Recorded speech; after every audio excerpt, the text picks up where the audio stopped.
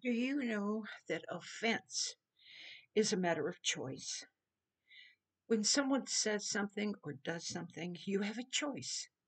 You could either take it very personally and you can allow yourself to be offended. That's your choice. Or you could take it sometimes as it's meant, as not for you personally. It never, there are some people that never speak to you personally.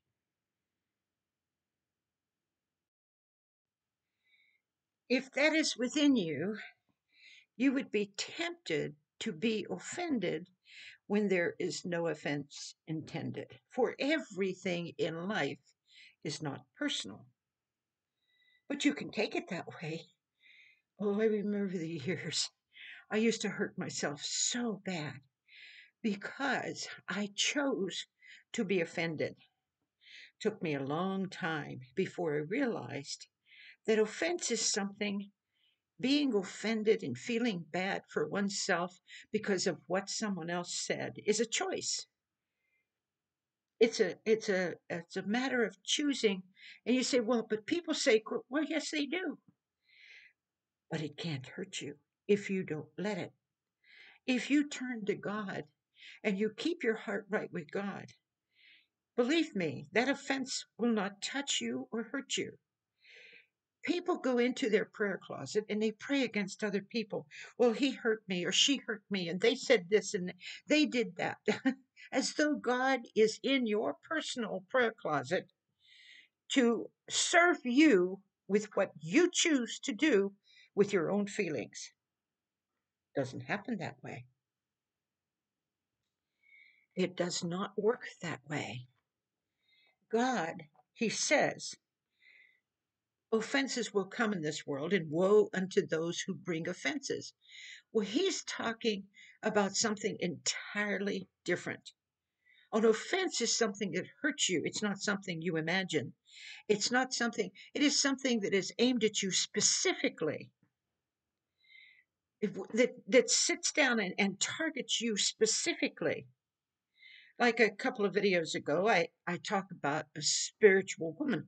I know of no woman like that. I don't have any of them in my life.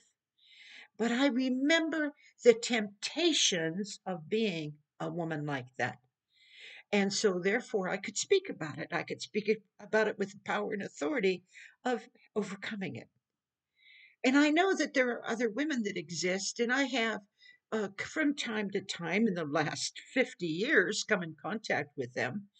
But do I hold that specifically against them? No. Why should I? That is their life. That is their choice. That is what they want to do. So if somebody comes along and they listen to my message and they choose to be offended, they choose to think it's personal, they choose to think that I've said this and said that for this reason, well, they've entered into a place where they're going to get tangled up. Their minds and hearts are tangled up, and the enemy's doing a good job to do that to you. Tangle you up and get your eyes on other people and what they think and what they feel, when actually it's none of your business. But if you tangle up in thinking about this one and what they must be doing and what they must be thinking, and you're tangled up in thinking, well, that one is really this in judgment, you're tangled up in watching others in the sense that you're not permitted by God to do, and then you judge and condemn them and you do this, and then you're sitting down on your throne and you tell yourself, well, they deserved every bit I think because God is with me. Because you know what they did? They dared to offend me.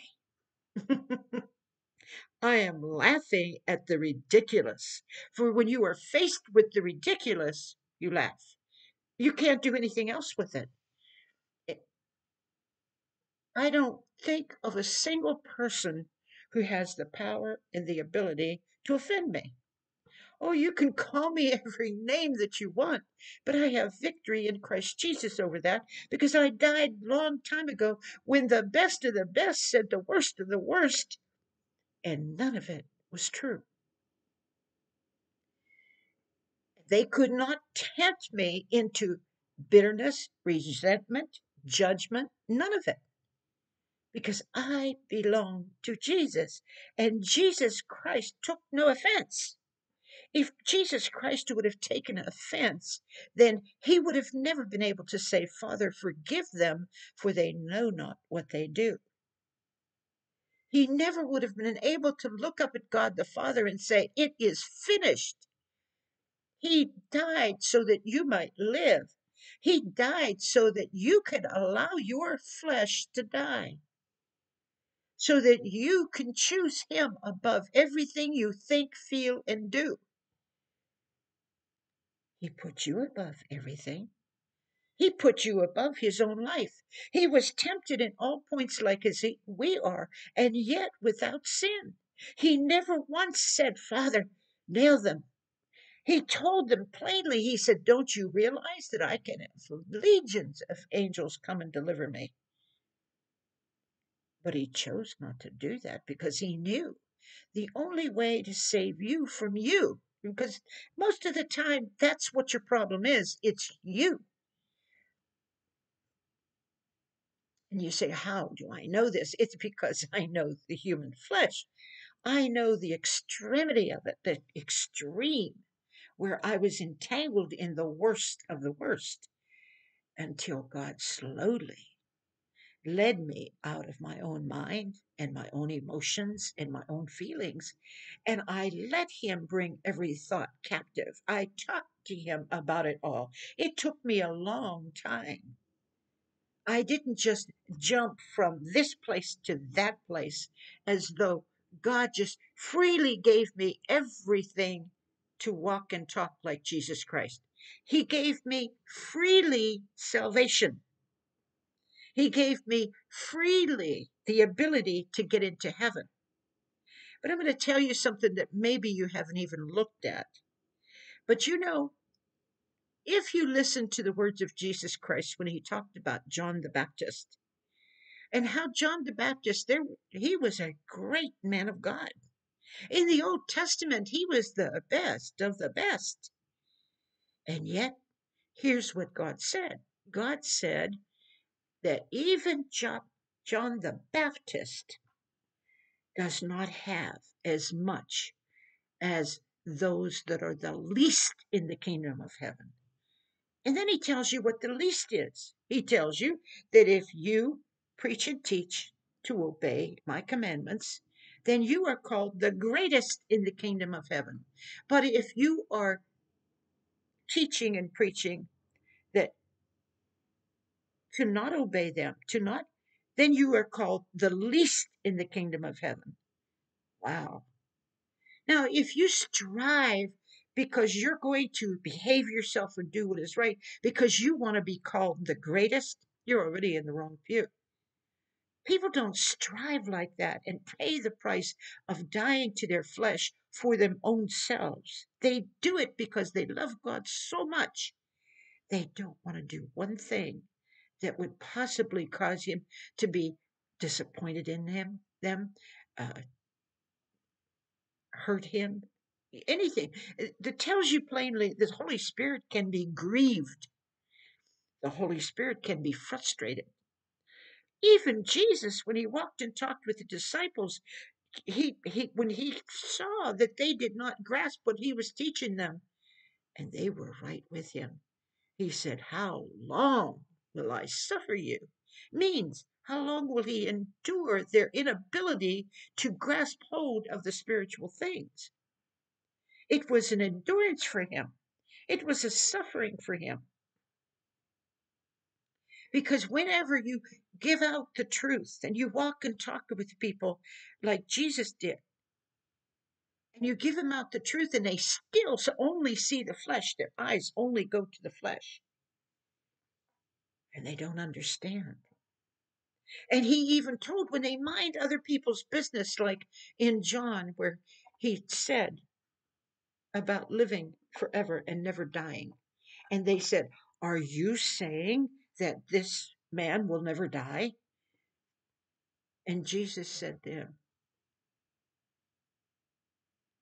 what is that to thee? If I chose him to not die, what is that to thee. You might as well say, it's none of your business. I'm God, and I'm going to do as I choose. And what business is it of yours to tell me what to do with it is mine? You see, you can't go to God and tell God, that one must do it this way.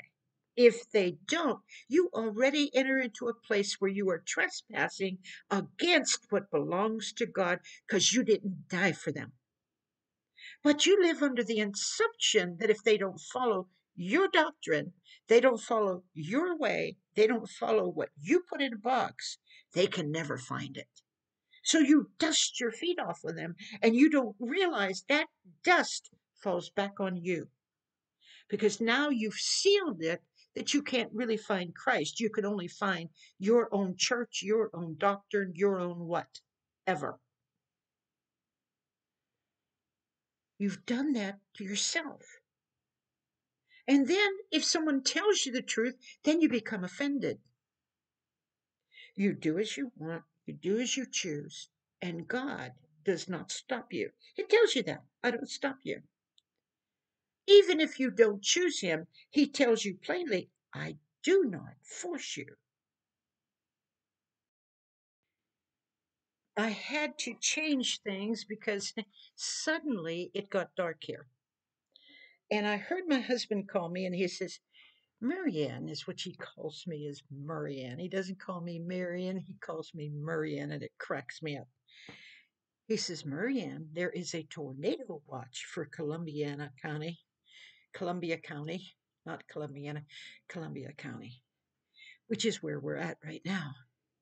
He says, and it'll be in effect for 2 more hours. Well, I could get on my knees and I could cry out. The only thing that I would cry out is no one be hurt, that it not come near anywhere or land where anybody can be hurt. That's all I would cry out for.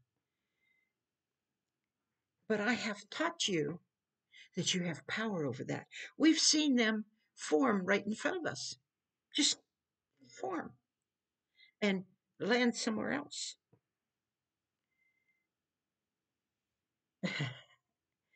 But I have things that need to be said today for people who need to hear the truth, for people to know what God is all about. You know, I'm going to be busy about my master's business.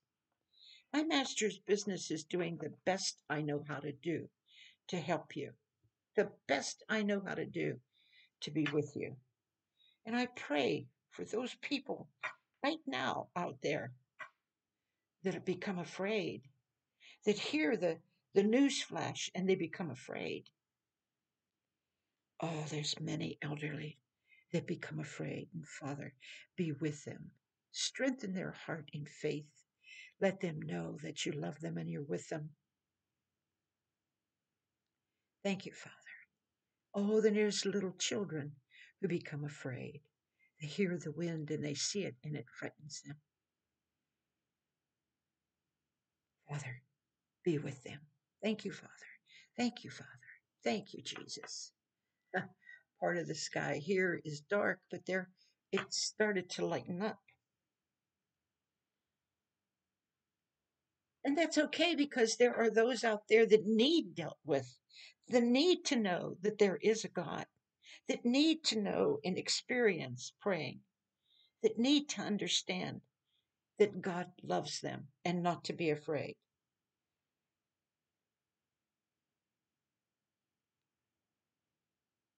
Anyway, I'm trying to put on my watch. I could put it on pause and put on my watch, but I forgot to put it on this morning. I haven't had it all that long. And my husband did buy it for me.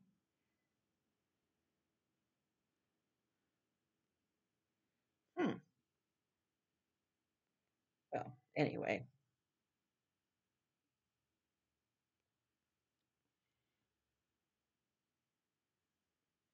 it's really funny how the darkness came so fast, and here the light is here so much.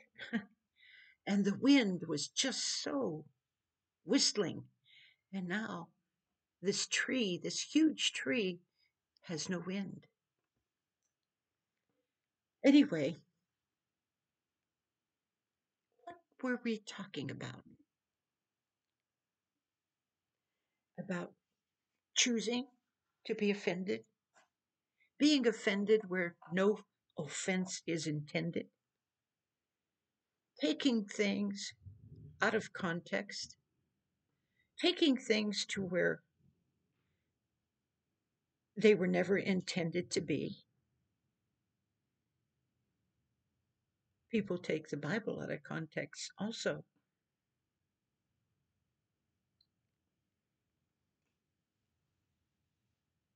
I just recently sent a message to some people, just a certain few. And what it really, the basics of that message was commitment. I have had people come to me and say, "Oh, Marion, everything I have is yours. I will support you completely in every way. If we get money and this comes into our lives, this is how much I want to give to you." And they're committing themselves to that. And I say, "Wait a minute. Please don't do that. Please don't commit yourself to something emotionally out of emotion. Don't commit." At one time in my life, I did that. And I loved people so much. I said, "Well, if I come into money, it's your money also. I will share it." And God said, "Marion, don't do that. You want to be in a place where I will be able to tell you what to do with money.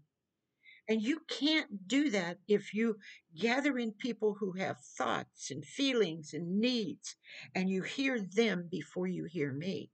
Because I know what they can do and can't do and who they are. I want you to never commit yourself to anybody. I want you to remember the Bible says that Jesus committed himself to no man because he knew what was in all men. And you can ask yourself, well, what is in all men? Well, the flesh, it's it's not good. But that's really, I think, knowing what is in all men is the power of choice. That at any time they can change their mind. So when you commit yourself, okay, and then maybe something happens and you can't fulfill that vow that you committed to or that covenant that you made with someone, and you forgot that you made it, and the emergency comes up and you cannot go over here, you have to go over here. So I stop these people, as much love as they have, as much truth as they have, and they wanted so badly to be a blessing to me. That was fine. I found no fault in that, except to protect them. So when I talk to people and they say, "Well, I will always follow you, I will always love you," that is what Peter said to Jesus. "I will die for you. I will always this and always that."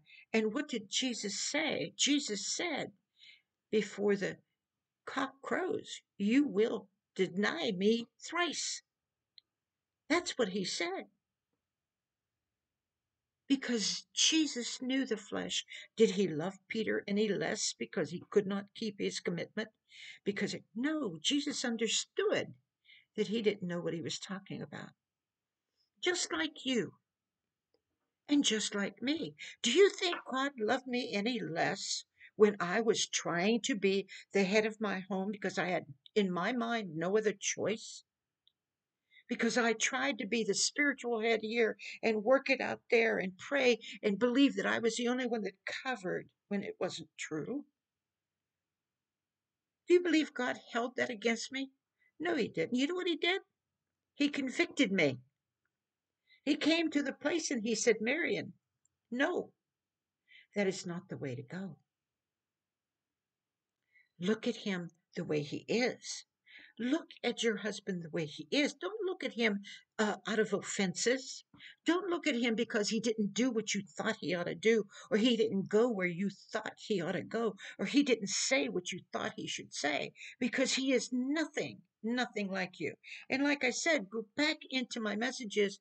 Somewhere in the beginning, there's one that says, they cannot be like us. They look at us and they see that we are something in our dedication to God that they can never be, and they know it. You know why? Because God don't want them to be like us. God don't want them to look at us and strive to be like us, because they are a man and they're different. Believe it or not, they are different. And like I said, when you find a good one, oh, you find a precious treasure.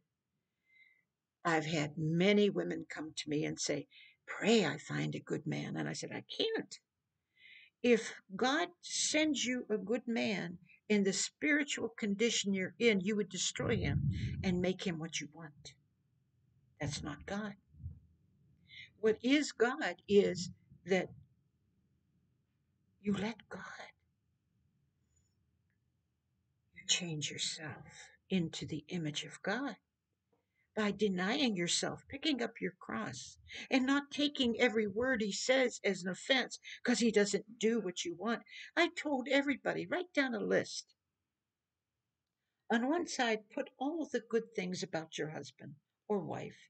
And on the other side, put all the things that you think are terrible and horrible that caused you so much pain. And if you read that list, it's way longer. And that list, when you actually look at it, it's selfish. It's a desire to have them say this, a desire to have them do that, a desire to make them feel this, to make you feel this way, to do this for you to do. It's all flesh. Did God condemn you because your list is all flesh for you? No, he didn't. He came to you and said, hey, think about what I'm telling you. Look at the good things about him. You're so busy, and God said these words exactly to me. You're so busy in what you want and what you think, you haven't even noticed he is striven to change. He is trying to change. And he doesn't have a chance because his helpmate is against him and not for him. He said, Marion, which Jesus, God the Father, God the Son, God the Holy Spirit, always calls me by name, Marion. My own fleshy dad called me Marianne. All of my 4 brothers called me Marianne. My only sister called me Marianne. My husband calls me Marianne. But Jesus calls me Marian. That's my name. So God says that that you, Marian, he said, you have the capacity to give me all, everything you are, everything in every way. He says, but he only has the capacity to give me this much. So when you think that I'm displeased with him, remember, he's giving me all that he has. And how could I be displeased with that?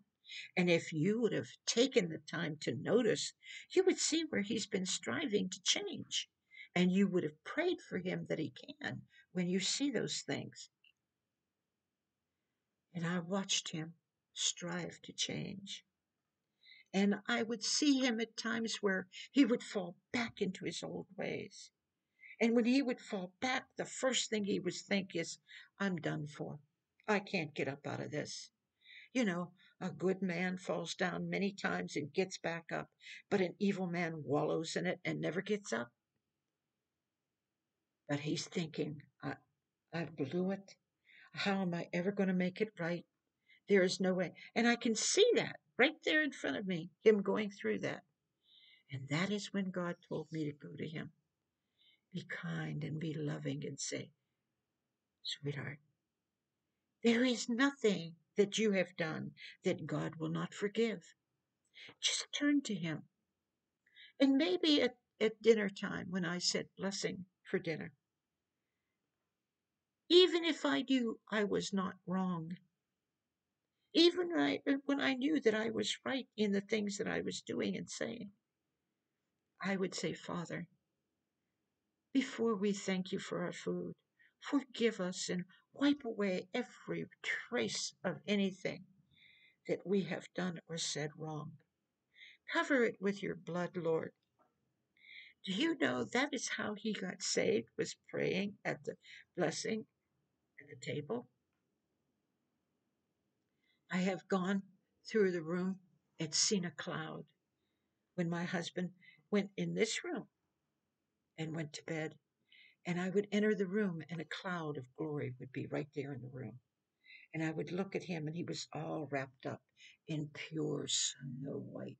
He was as clean as the blood of Jesus Christ that covered him. And he had peace and he had joy because he was with God. But you know, a church member would come up and say, well, you're not going to our church. But you see, God knows how that man has to grow and how long it would take him. But you come and knock at the door and you say, well, he doesn't believe like me. He doesn't think like, so he's got to be wrong. And you judge and condemn him and you dust your feet off on him and you curse yourself. Hear what I'm telling you. What you do to others will come back to you. And when you think that you are, because you have a place in the church or because you're a deacon or because you're a pastor, that you have the power to judge and condemn the innocent, because they don't know what you know.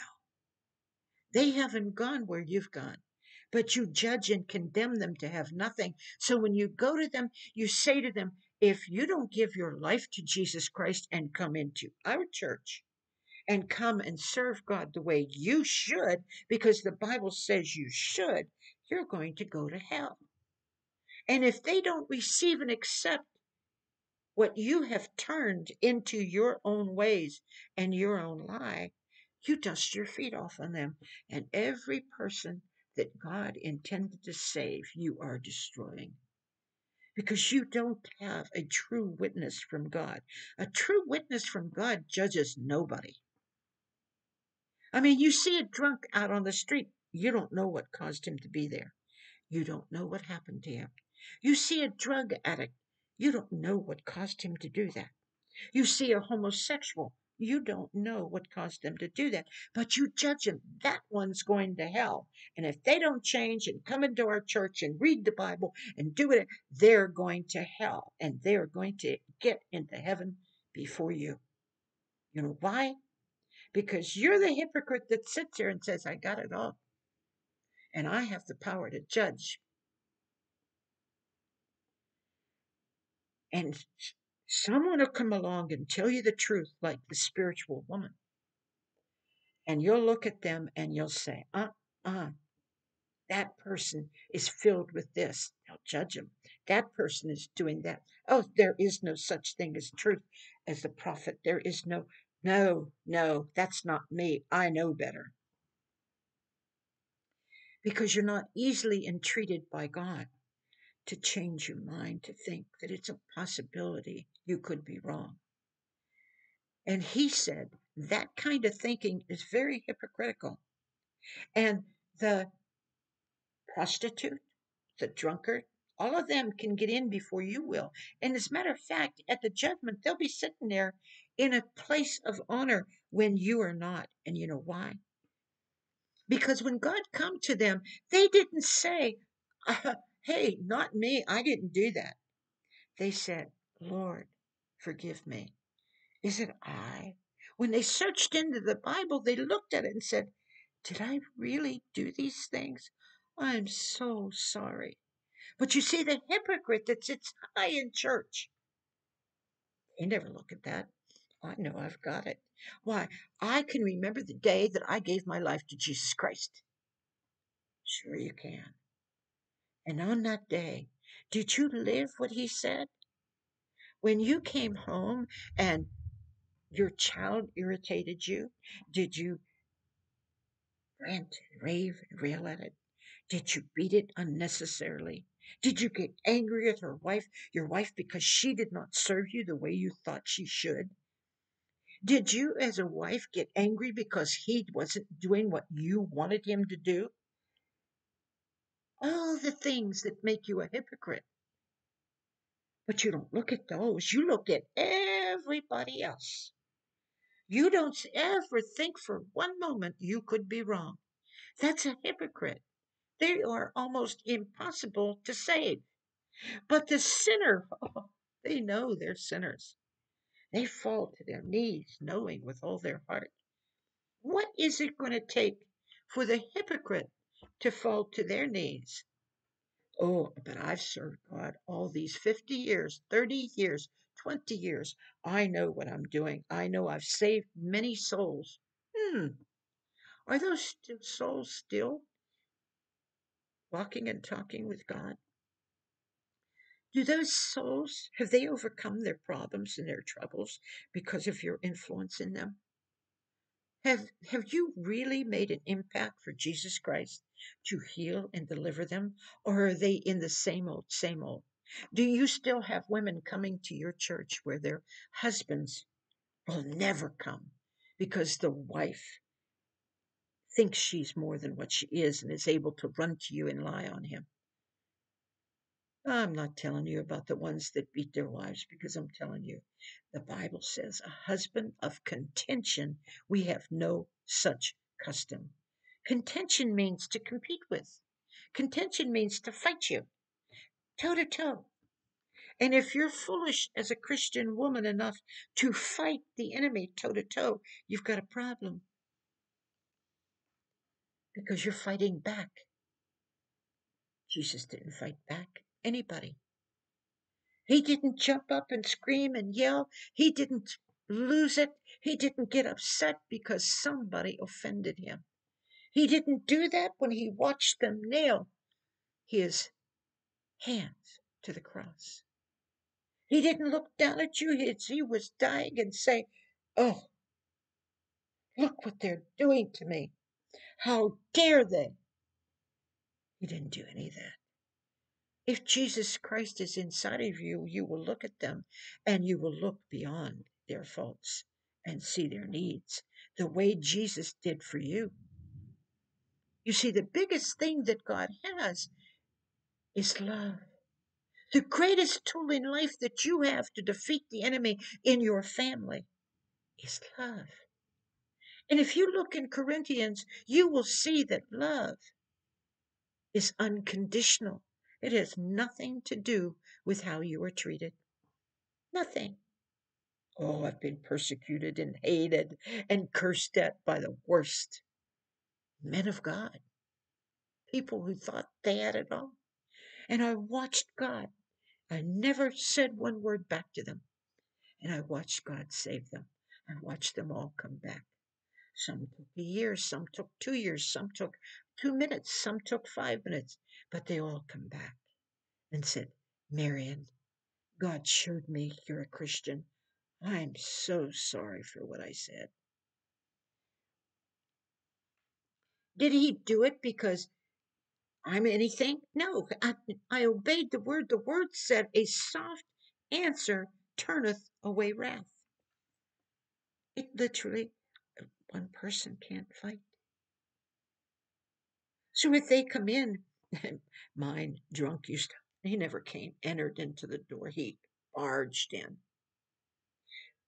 A Marine thinks the best defense is to attack. When they know they're positively wrong, that's when they knock you off balance and then agitate you and irritate you to get you to be just like them. And then they can sleep and say, "She said she was a Christian, but look at her. She gets as angry as I do. She rails the way I do. She's no different than me. I don't have a thing to concern myself.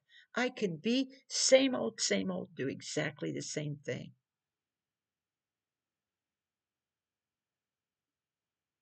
I can remember his mother getting angry with me. And this was years ago. I'm talking 50 years ago, because I needed him desperately. She knew I needed him. And she says, "Why are you not angry with him?" And I said, "To be angry with someone who is in oblivion, they have no feelings, they have no thoughts, they are so filled with that. It's like getting angry at a retarded person, trying to reason with someone who has no reason. You get angry with a drug addict. It's unreasonable. Why? You hold it against them and you hate them." I've talked to drug addicts in Salvation Army, where an 18-year-old who did every vile thing he could do to steal from his family for his drugs come crying that now I found Jesus Christ and my family don't want me. Well, what did you expect, young man? You have to give them time. You have to forgive them for not wanting you because they have to forgive you for what you did. It all starts with forgiveness. It all starts with kindness. It all starts with Jesus Christ.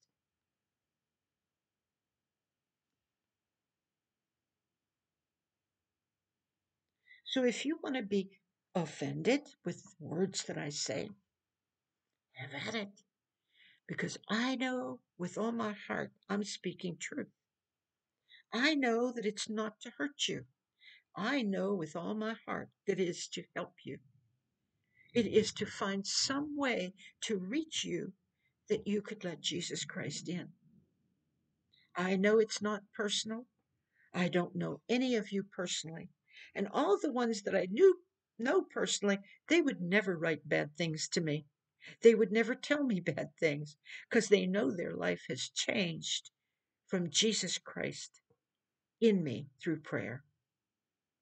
So I know.